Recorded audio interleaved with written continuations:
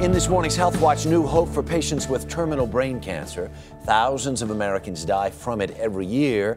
Here with news of a promising new technique to fight the disease is our Dr. Jennifer Ashton. Good morning. Good morning to you, Harry. We went to Pittsburgh for a first-hand look at an experimental procedure that could become a breakthrough in the treatment of brain cancer. John and Betty Volna are in the fight of their lives. I love you. Last October, John was working in the yard when he began feeling lightheaded and passed out. Suffering a severe seizure, he was rushed to a local hospital. They told me I was out for about an hour and a half. After performing an MRI, doctors diagnosed the 55-year-old former insurance salesman with a glioblastoma, a typically inoperable form of deadly brain cancer affecting 10,000 to 12,000 Americans every year. My attitude was game on. With aggressive treatment, the average life expectancy is only 13 months. And there was times when he had the swelling from the tumor in his brain that he got so weak that he'd fall.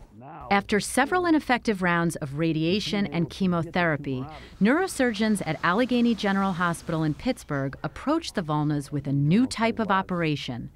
It specifically targets the tumors and removes them with minimal risk to sensitive parts of the brain that control memory and speech. It's kind of like that miracle that we've been praying for. Patients are given an oral medication that highlights affected areas when illuminated with ultraviolet light, enabling surgeons to more effectively remove cancer cells undetected by MRIs. What we're trying to do is to change his outlook. Dr. Matthew Quigley is Director of Neurosurgical Oncology at Allegheny General. It turns out that the stuff that looks perfectly normal under the surgical microscope, a lot of it is tumor. We didn't know that until we had the drug. After the 4-hour procedure, doctors are cautiously optimistic. We did prolong the operation, but we also took out probably another 20–30% of the tumor. I'm hoping I'm buying him an extra 5 months. Don't run to the ball, Sierra. Precious time to spend coaching his granddaughter's soccer team and with his beloved wife of 32 years, Betty.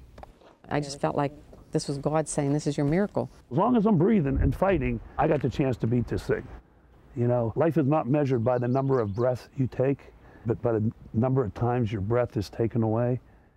Now, John is doing very well following the operation. There was some swelling, but doctors are confident they removed as much of that tumor as possible, Harry. So interesting to see. So the color literally changes in the brain, so when the surgeon is in there, that's right, he sees what's really tumor instead of what he just thinks is tumor. Exactly. It looks red under the UV light. And what's important to remember is that when a surgeon is doing a cancer operation, there's two concerns. You want to get as much of the cancer and tumor out, right, but you also don't want to remove healthy tissue. Exactly. And when you're talking about glioblastomas, that can be very difficult because this tumor invades the brain tissue in a way that makes it very difficult for neurosurgeons. Who can get an operation like this? Well, right now, again, it's just for patients with glioblastoma, a specific type of brain cancer, and it's only being done at 4 hospitals in the U.S. We'll put that on the website. And the hope is that in the neurosurgical community that this procedure might gain further support and eventually become FDA approved, but we're a long ways from that. Wow, very interesting stuff.